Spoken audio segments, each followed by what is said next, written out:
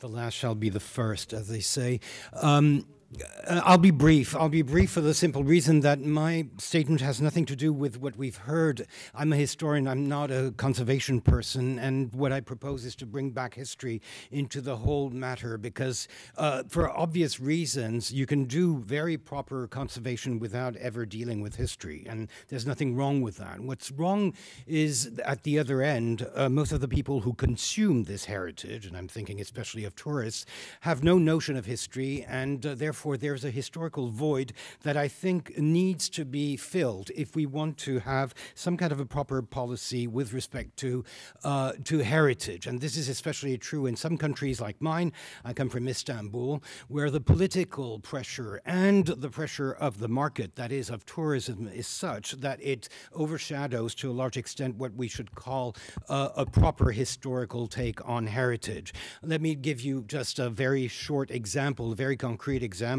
The two most visited monuments of Istanbul are Hagia Sophia, the Byzantine. Sorry, I don't.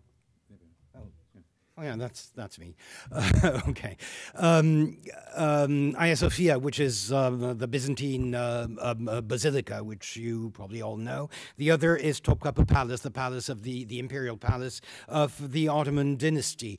They're visited there by approximately 5 million people every year, more or less equally the two, for all the wrong reasons. The Western tourist goes to Hagia Sophia to admire the remains of a long-lost Byzantine Christian civilization. Turks visiting Hagia Sophia lament over the museification of what they think should be a trophy of their conquest of the city of Constantinople in 1453. For the Palace of Topkapı, it's the exact reverse in the sense that Europeans go and visit it because they want to find the exoticism and eroticism of some kind of an Orientalist fantasy, and the Turks visited because they think it is the glorification of their own past.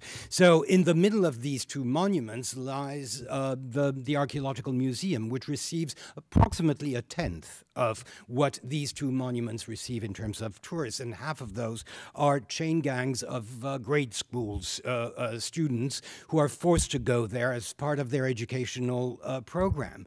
So there is a problem, and this problem has to do with the fact that history has become marginalized to the point of becoming an accessory to the political intentions of a government and a state, or the market orientations of a tourist-driven heritage, understanding of heritage. In the Turkish case, I can assure you that the way in which Turkish history has completely eaten up its Ottoman past and everything that came before it, negating in a sense anything that was not Turkish or Islamic, is an extremely destructive process that has done much more, I think, in terms of harm to the heritage than any war, any seismic or any other natural or man-made catastrophe. Because what politics does to you and what ideology and this distortion of history does is a very insidious way of basically diverting the choices and the priorities in a field that is absolutely crucial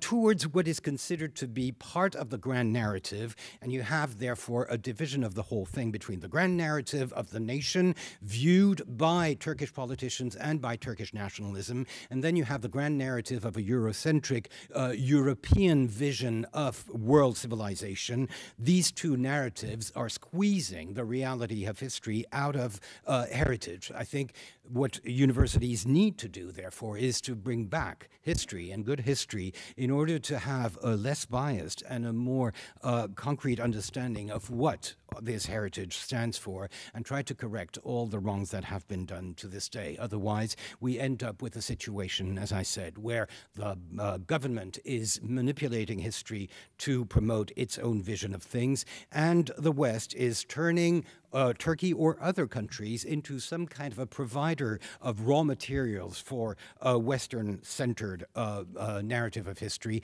which is also something that completely dissociates the local population from that heritage. Thank you.